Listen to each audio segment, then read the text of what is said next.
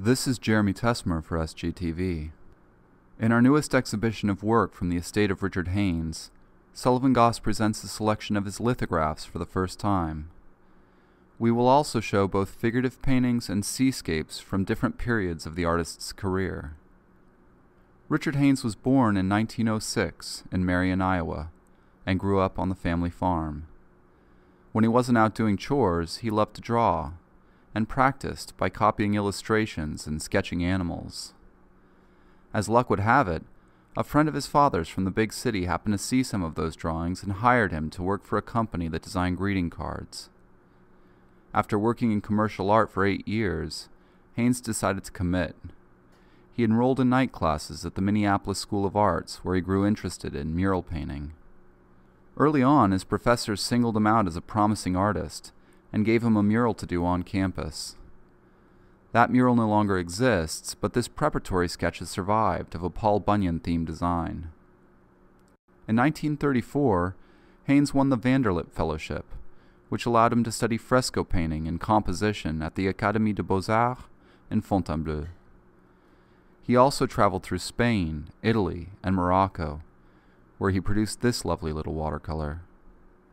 Haines returned home to find the Depression grinding on.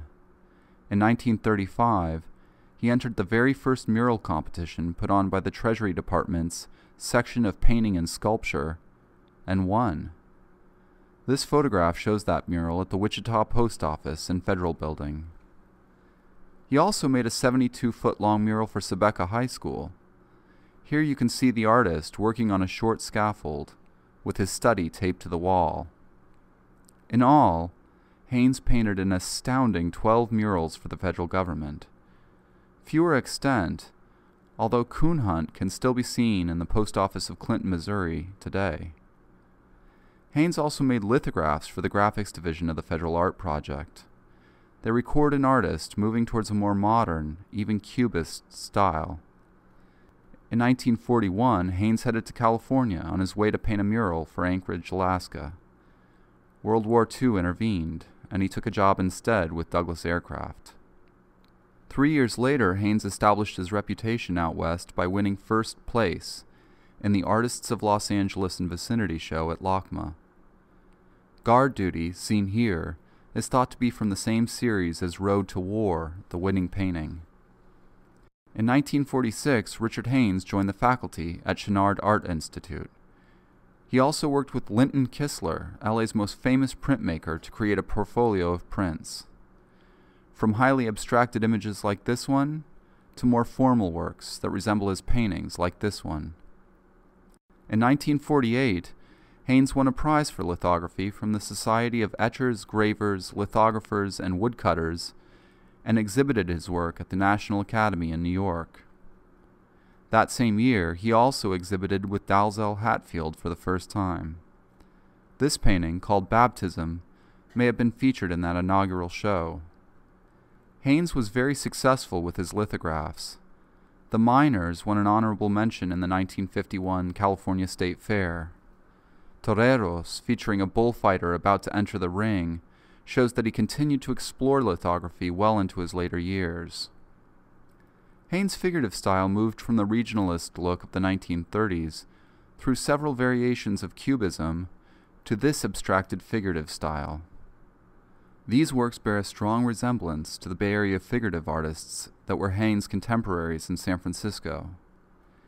In preparation for larger paintings, he would work up small oil and watercolor studies like these, but some of the large paintings retain that painterly abstraction.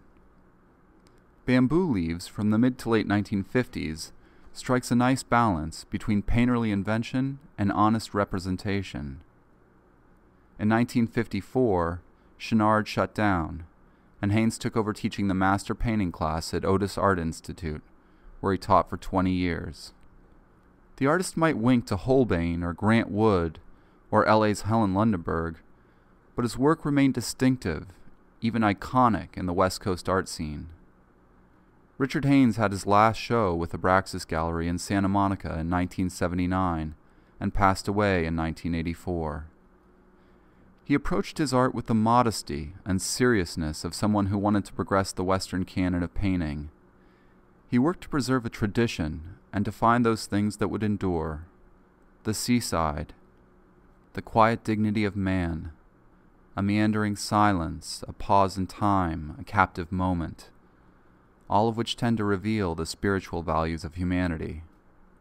I'd like to thank Gloria Rexford Martin, art historian and author of a forthcoming book about the artist, and others for their help in assembling material for this video.